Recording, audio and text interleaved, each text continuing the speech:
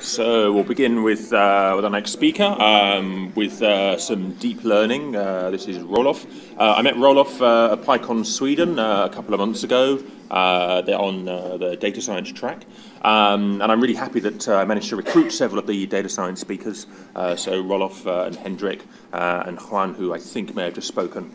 There's no harm in stealing speakers from other conferences and dragging them to yours when they've got interesting content to talk about. Roelof runs the deep learning user group in Sweden, that's right? Yes. Yeah. And is an academic, and so has lots of deep insights into the field of deep learning, which we'll hear about now. Thank you so much. And thank you, Ian, for kidnapping me from cold Sweden. Let's start off. So this was the proposed title of my talk, but then I found out there's a lot of people already doing the language side of things, so I decided to focus a bit more on instead the image part. A bit less pretentious, but still nice, I hope. And also it allows me basically to focus a bit more on the actual fact, what is deep learning in the most basic form, like what is all the hype about. And also if you want to get started with this kind of new trend of machine learning, like what are kind of things to take care of. So we'll start with a short introduction of like what deep learning is, where it comes from, etc. And then I will switch over to some practical advice using Python to train your deep neural nets for computer vision for some image tasks. And how to optimize them once you're there. So first of all, what is deep learning, which is immediately heavily debated. So one of the most used definitions is that it's a set of algorithms in machine learning that attempts to learn multiple levels of features, in which correspond to multiple levels of abstraction. So this is kind of the core, I think, and it connects to once you have machine learning, there's something in between machine learning and deep learning, which we call representational learning. And representational learning is kind of the discipline in science where we think about like what is the best way to construct knowledge, and once we have knowledge, how to represent it in our machine learning models. And usually how we at least like machine learning disciples have done this through many years is handcrafting features, feature engineering, and many years of our, not mine, I'm relatively young, but many of my colleagues, at least at the KTH University where I'm at Sweden, have made a big career in handcrafting features for audio, for language, for whatever. And we've been doing that for relatively large successes with gradual increase in accuracy and decrease in error rates, exactly. But then deep learning came along and kind of blasted all of that away. So deep learning basically means neural networks. There's other ways how we can do this, but generally mean we have neural networks and we stack multiple levels of neural networks together. This has mostly been started since 2006, where two papers came out, how to solve the mystery of going beyond the 3 layers once you stack neural networks on top of each other.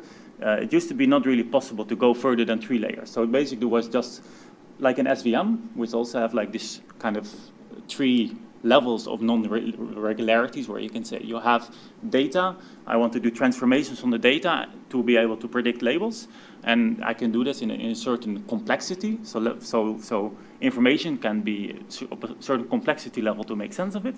And SVM was kind of state of the art and also the easiest to use, and even more important, much more performance-wise, much better choice than neural networks. So SVM rules, neural networks were not really used much, but there were some guys still continuing their neural network research, and especially around 2006 and onwards when it was kind of found out how GPUs especially could be used to run these programs, and there was more data available, labeled data. When these kind of two things collided, it's when deep learning kind of took off. So basically what I said is that what is then the kind of good things about this new trend in machine learning, deep learning. So what I would say is one of the biggest troubles with handcrafted features and manual engineered features is that they're overspecified. You create them for your domain or for your data set, but once you've created them, you can't really adapt them to other domains. So they're very domain specific. They're also very brittle. And you just keep investing more and more time in these things without at some point getting much of a return. At some point you hit the level of your models and you can't really do much more. where, on the other hand, learned features, which deep learning is about, that you actually outsource this hand feature engineering to machines. You say, well, computer, come up with features for me. I don't really care what it is, but I trust you that you know what you're doing. These are really easy to adapt and very fast to learn as well, and also have some kind of universal representability, that it can be used both for audio and text and vision, even in the same model. So you can train one model which can do amazing things on all kinds of different domains.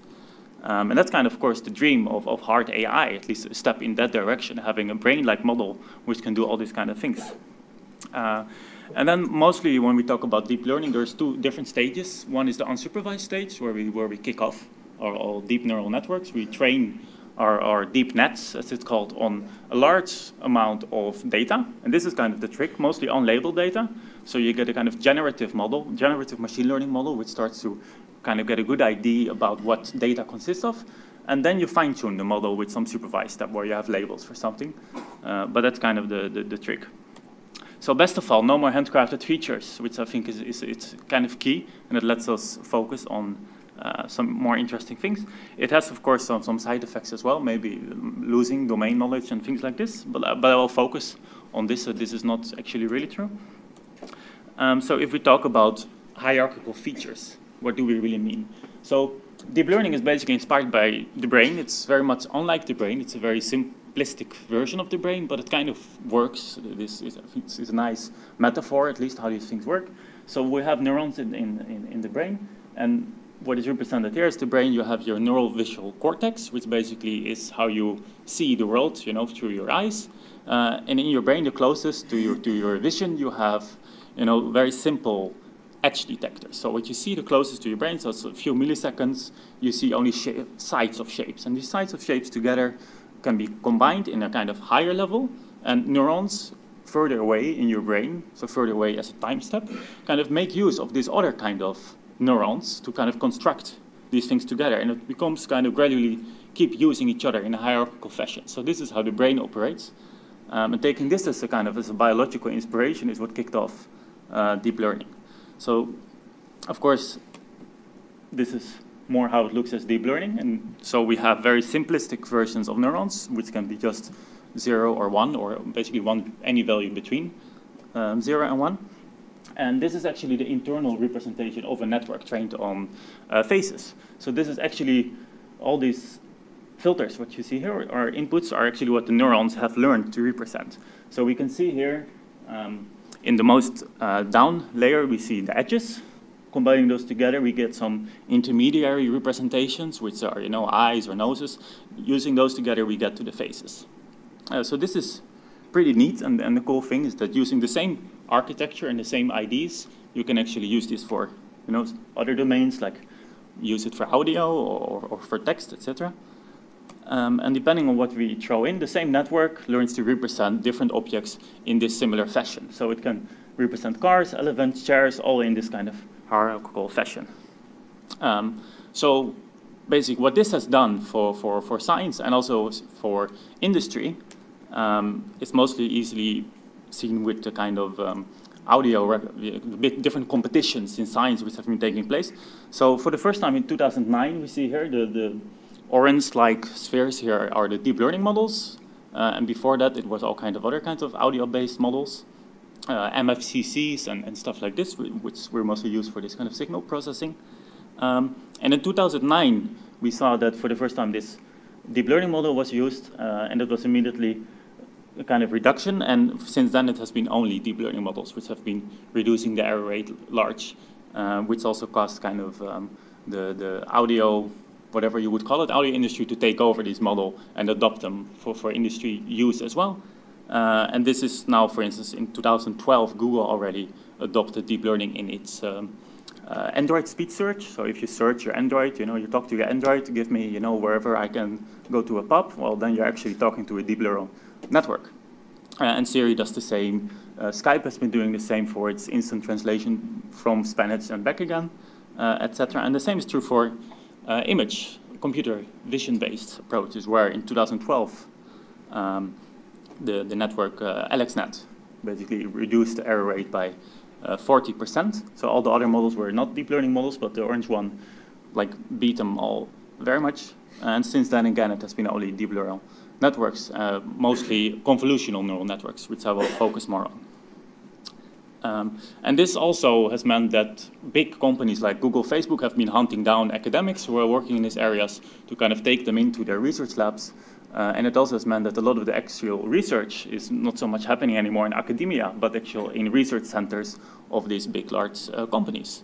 For good or worse, whatever you might think of it, that's kind of what has been going on. So, am I still on time? Yes, I think so. So, this is one of the earliest pictures from the ImageNet competition for the paper published in 2010, but ImageNet competition 2012. So these are the outputs of a deep neural network, a convolutional network. So the inputs, the tests, are the images. And the interesting thing here is that we can also see that even if the network is kind of off, which we can see here, and for instance in the grill, apparently it's a grill, different type of car. It's wrongly classified as a convertible, but even in its kind of wrong predictions, it's still kind of sensible. It's sensible predictions, which is very different from other machine learning approaches, where you can be either correct or wrong, and if the model is wrong, then it's always like really, really off. There's no implicit or intuitive sense that it kind of really, really makes sense. Well, whereby these things, they're all kind of correct-ish, and you hope, of course, that it's really correct.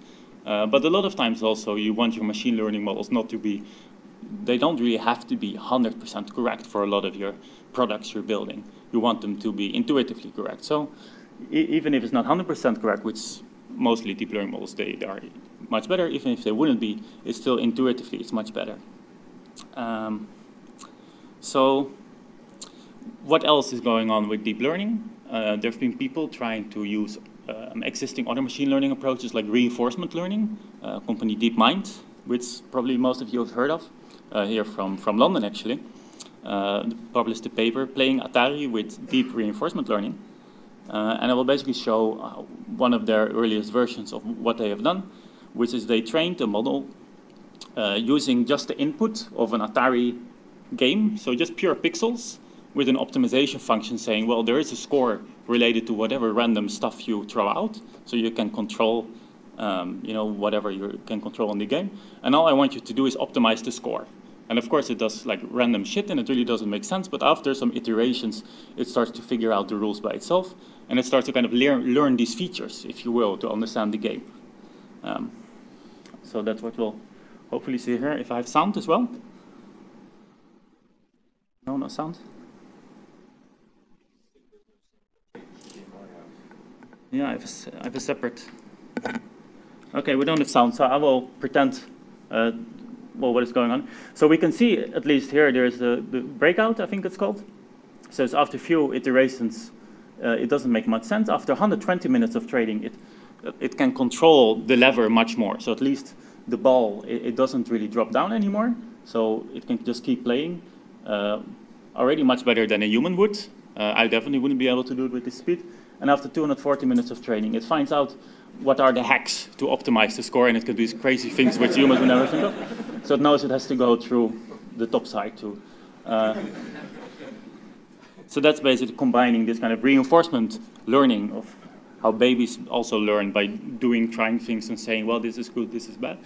And then there's been other kind of interesting things which combine image representation with text representations, which are a bit based on these word embeddings, which I know Hendrik will also be talking about.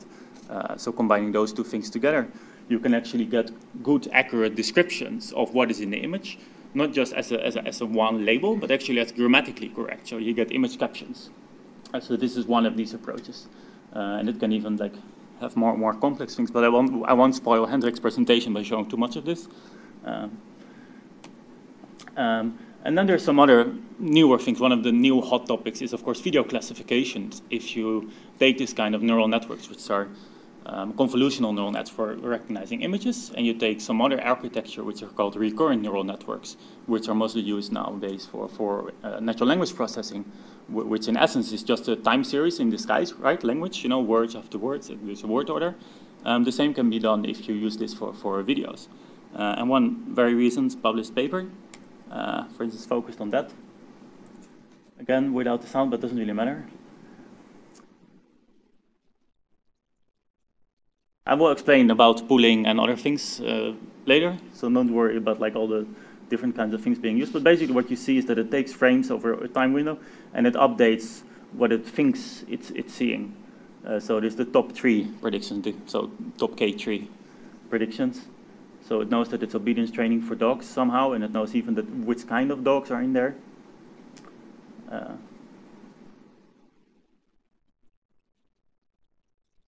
Different fighting.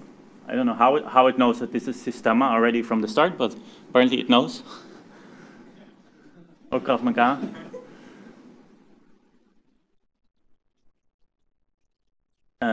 Mountain unicycling. Adventure racing.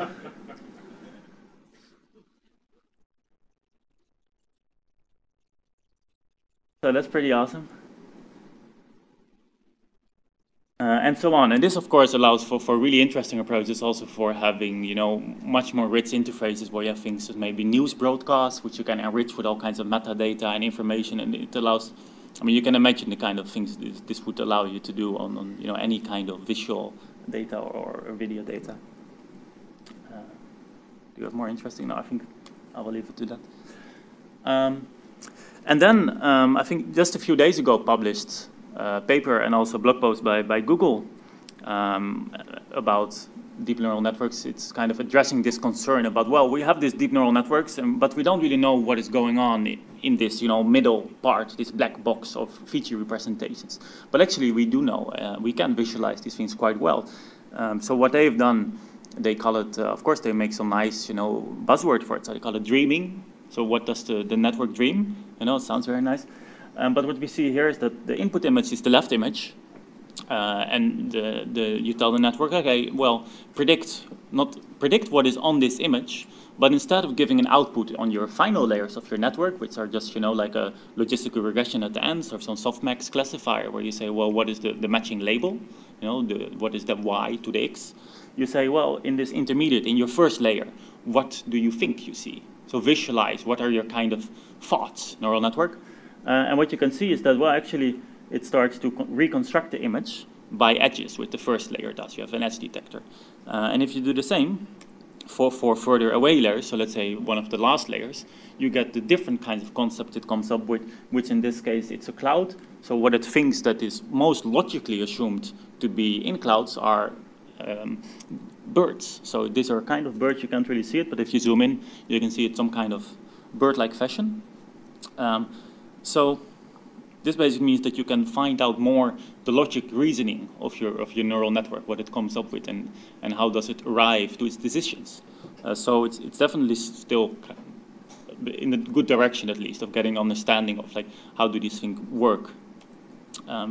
Then you can take it to the other level. You can say, well, we do it in different iterations. So we keep using the output image of this dreaming as the input image, and we do this over multiple iterations, and we get all kind of expressionist art. So we don't really know what is the input image anymore, but it looks pretty awesome, and this is totally constructed by a neural network trained on 1,000 classes of different kind of images and what it knows, and recreates them. And that's kind of cool. So how does deep learning work then?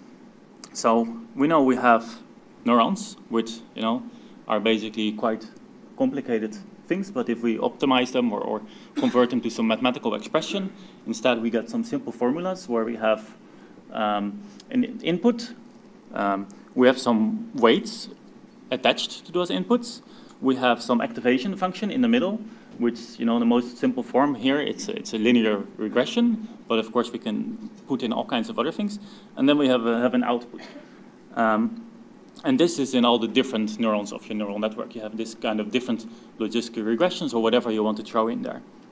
And one of the most important things to do here is to think about your activation functions, so the things in the middle.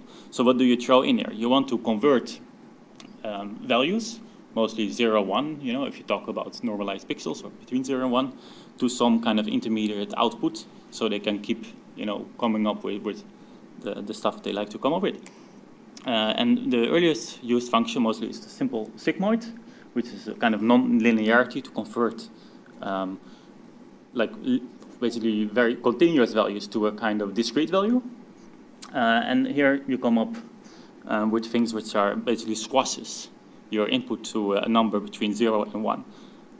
But there's a problem that it's not zero-centered, and there's all kind of these problems attached that I won't go into. So instead, then, what people have done, they come up with a hyperbolic tangent, and which means you squash it to between -1 and 1. So you allow your network to be more rich in its representation, while still being, mathematically quite simple and fast to compute. But still, it's not zero-centered, and it still does kind of unintended things you don't want to do, like it kills the gradient, the derivative, basically, of your input. And this is then one of the functions mostly used. So if you want to start training neural networks, this is mostly what you will use. And it's commonly known as the rectified linear function. But it's also mostly approximated, which is why it converges really fast. Like this is 4 to 6 times faster than any of the other functions. So it's basically just a min-max function. So what do we mean when we converge?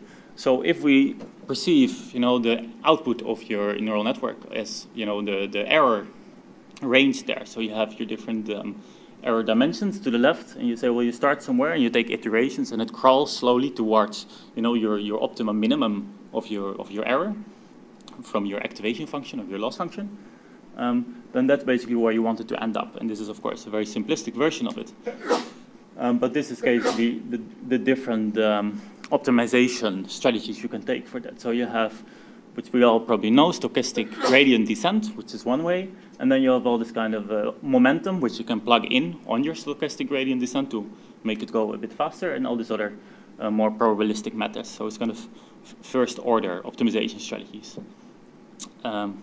So that's all for the theory. So hope we're all here still with me. So what's there for Python then, if we want to really do some coding, which most of you probably are more interested in? So for Python, we have actually a lot of libraries. From most low level, we have Theano, which is basically NumPy on steroids. So it can do GPU-based computations. It's heavily optimized for that. Caffe, it has Python wrappers, but you mostly will be using the architectural layers and for computer vision mostly. And Caffe is really good in the sense that it has what they call the model zoo. So it has a lot of models which are already readily available. So kind of the winning model is the ImageNet competition, or some of the more recent models like the Oxford, whatever. It's all on there. So you can just download the model. And even more so, you can download the pre-trained model. So you don't have to train and spend a few $100 on training this neural network for yourself for a few weeks. But you can just start with the pre-trained model to at least, understand what it's doing, and maybe plug in some other stuff on top of it. So this is one thing I've done, and I have a link at the end. So I've showed for the PyCon data conference. So I showed the PyCon Sweden conference. So I basically use one of the pre-trained models, cut off the top layer, put some new classifier on top. So I said, instead of, I want you to predict 1 out of 1,000 different classes, I want you just to predict if something is a cat or a dog. And then, took off with that. And it trained in 1 hour instead of, that I have to train it on for 2 weeks. Then there is PyLearn, which is a wrapper for Theano. And then there's Keras and Lasagne, which is renewal variants, which again are also wrappers on Theano. And the examples I use will be Lasagne based. And of course some scikit-learn. And this is also the links.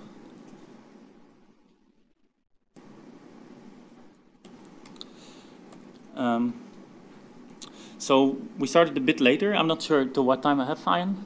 You've got 10 minutes. Okay, then we're still good.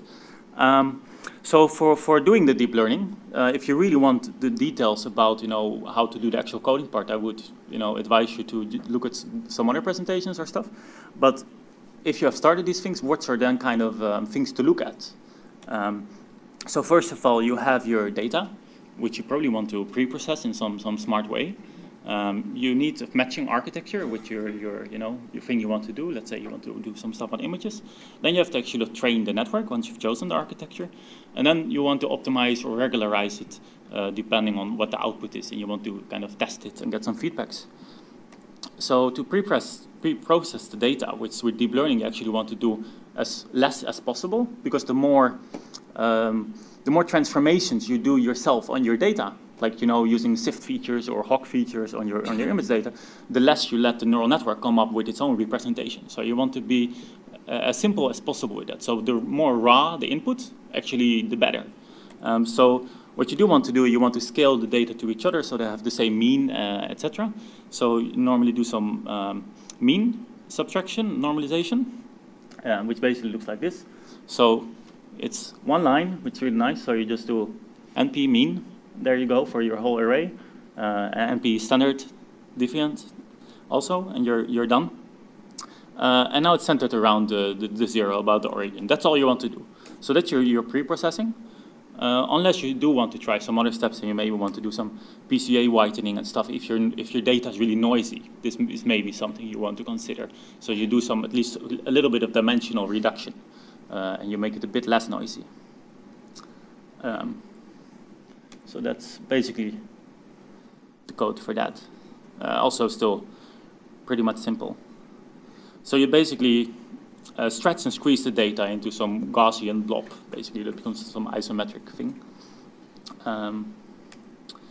So how that looked for the images, once you have the original images and you do this kind of things, this is basically what you then instead feed into the network. So you feed into the network everything which deviates from the norm, because that's actually what makes sense. It doesn't make sense to leave all of that. So it allows the network to kind of be more specific on the things it learns for your different classes you want to have.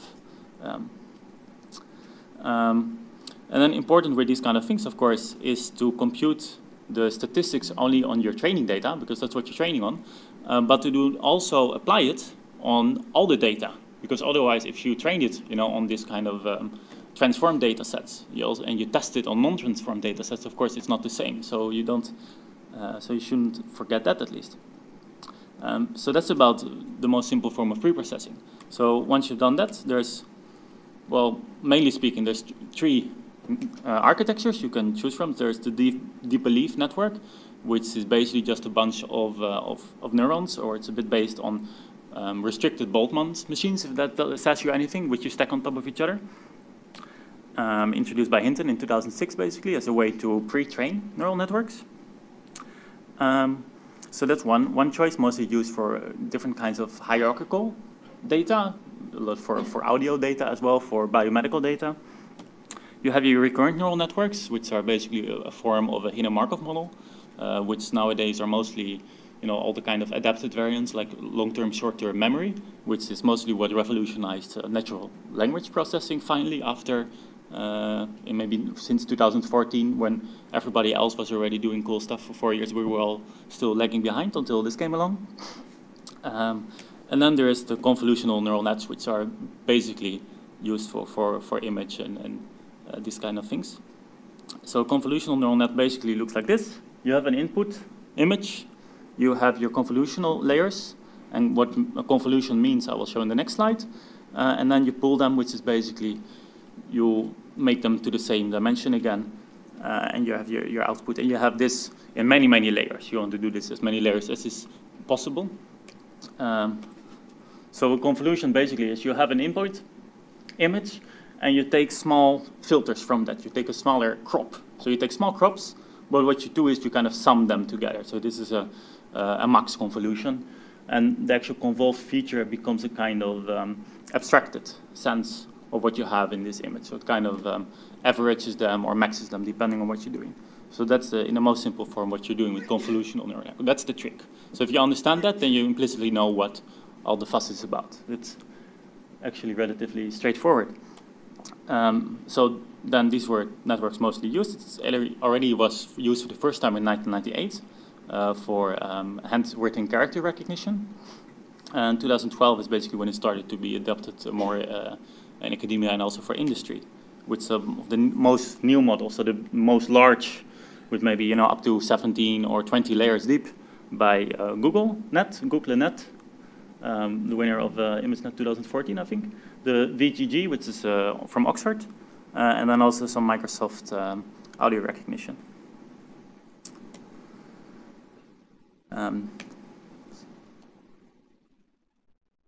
Okay, we have to hurry up a bit. So basically, training the network, we do, which in the most simple form, basically like when we use something like lasagna. This is it. This is all the kind of code you need to start your neural network. So this is the core. So you have your layer definitions in the beginning, and then you have your parameters which you use. So you can see the filters, which are 3 by 3 in this sense, or then 2 by 2. So that's the sizes of the crops you take, and then also the pooling size. And then you also have your learning rate, which you want to set, or your momentum, your output, of course, what kind of linearity you want to use, you know, the tongue hand, or the sigmoid, or the rectified linear unit. And you have some different hyperparameters. And if you want to optimize your model, or you want to try different things, you basically play around with this part, the architecture. That's mostly what you work with. The architectural part is what you try to see what it's doing on a smaller subset of your data to first try it, and also with the hyperparameters. So the things like the learning rate, or when do you want to stop. So once you do that and you start training your network, you get this kind of things. You get a loss function, which is basically approximation of the error. And that's it. Then you're basically done, and you keep running this for a while. But if you want to debug this, you can do very simple in lasagna. You basically get net train history, and you have the train loss and the vetted loss. And you can basically just plot this, and you get something like this. So you have your loss curve, which you, of course, want to get less over time. And at some point, most likely, the train and the vetted loss, they will start separating from each other, and your model will start to overfit more. And that's kind of why you want to stop your model, so your model doesn't overfit too much. You can also get loss curves like this, which are very, very wide. So this mostly means that it's too noisy, and you want to lower your learning rate. If you get functions like this, if it's also very wide, it also might mean you want to optimize, like basically increase your bet size, so the kind of number of samples you do your testing on. And if they're too wide against about each other, then definitely you also want to regularize your network more. So your network is basically too deep to make sense, so you have to do some more regularization or adapt your network. But what you want is you always want a little bit of overfitting. If you don't overfit, your model is not deep enough, basically. So you want to have overfitting, but as small as possible. So once you regularize it more, then you get things. No, somehow it's gone, but it doesn't matter. Then it becomes smaller. Other things you can do is visualize the weights. So this is basically how you start your weights. It's just random noise. And if after a while your layers still look like random noise, there's of course something wrong going on. Or even more, after a while when your layers still look like this, they're still very noisy. So you still have to do something to change it. So you want to basically adapt it and have more regularization. Until they look something more like this, where you have actually in the first layer mostly what you will look at, because it's the easiest to recognize. They have to be looking like edges. So now we have an edge directly. And this is kind of the loop you do. You optimize, you regularize, you go back, you train it, and you keep going on until it basically makes sense. You can treat your hyperparameters, which is really hard to do. And of course, you can't really do a grid search on your deep neural network, which has up to millions and millions of parameters. So that's not really possible, because you will go on for millions of years. You can do a random search by just having less parameters to train. It's kind of being used, and it works. Or you can do Bayesian optimization, which is nowadays what is the most. It looks like this works the best, and there's two libraries for that also. Then you can also go on your data, and you can say, well, you can transform my data in kind of meaningful ways. So especially for images, it's quite easy. It's a common technique to scale your images, to rotate them, etc. So you have, for instance, random crops, different contrast, flips, tints, which look like this, which are also really easy to implement. And this is, for instance, an example of the Kaggle competition for the data science plankton ball.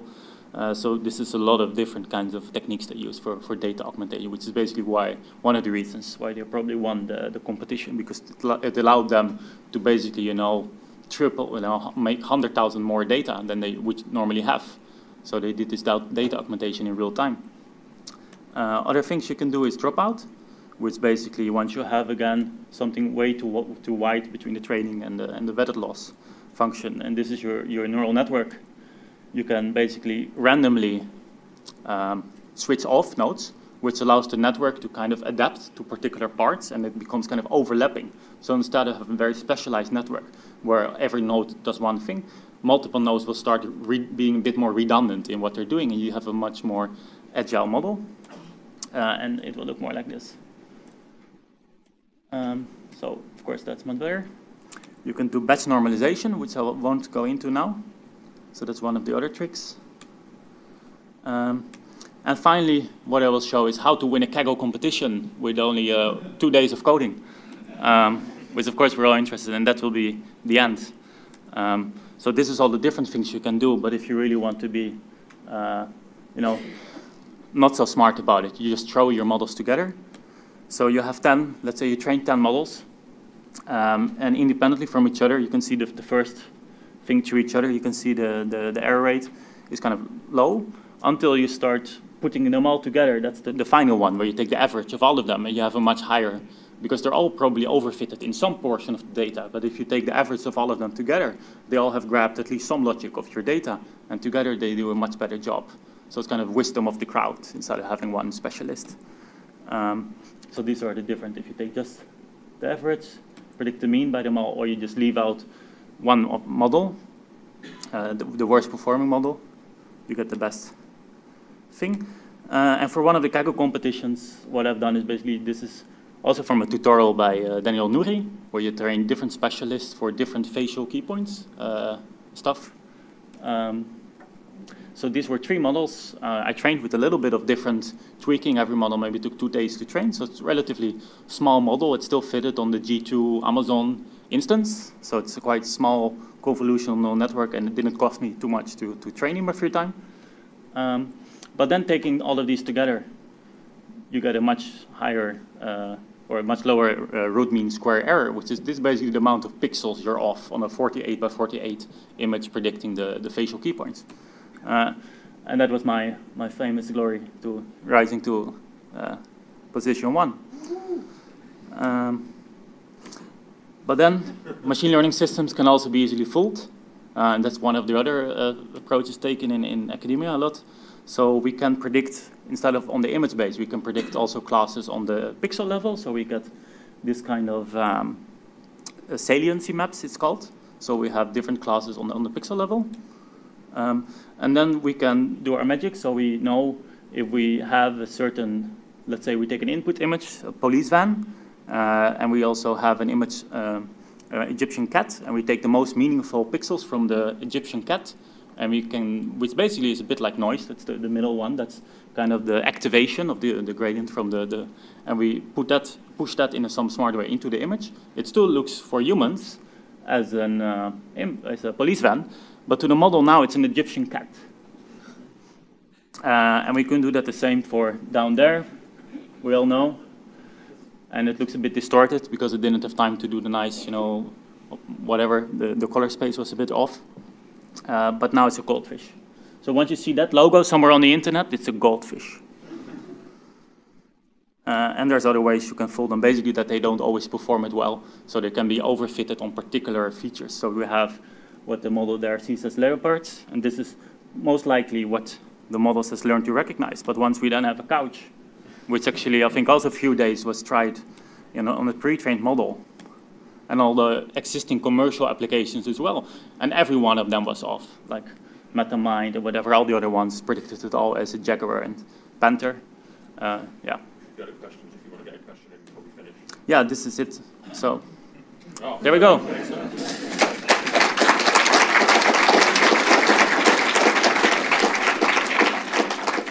have 2 minutes for some quick questions to Roelof. Can we get the mic?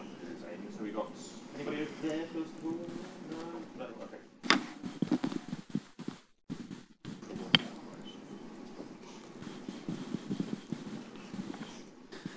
Okay.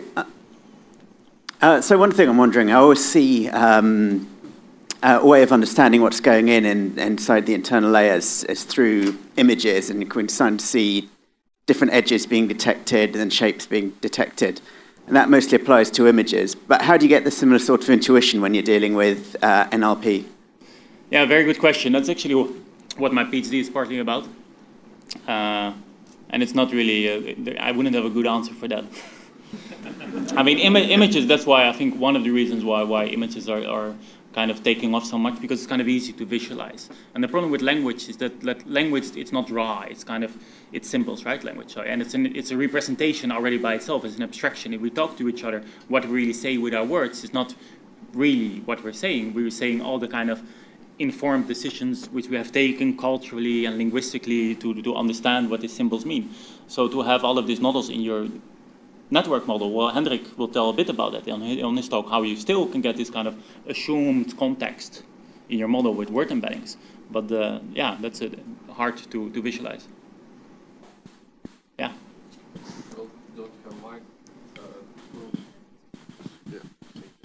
Thank you, great talk. Thank you very much. When a small child tries to learn something, it see 1 cat, 2 cat, 10 cats, but not thousands of cats, and it be able to understand difference between cat and dog, even with such small samples. Do you think that something is missing? Not only some knowledge of the world of human, but something else is missing in this approach. When you trying to compare it with brain, with human brain. Yeah. Well, I mean, the neural nets, they're extremely much more simple than the brain operates. The brain is much more complex. Like neurons in the brain can take different kinds of, they're all kind of similarly doing the same thing at different layers, which is kind of interesting, but they're all still very different. There's a lot of different neurons there.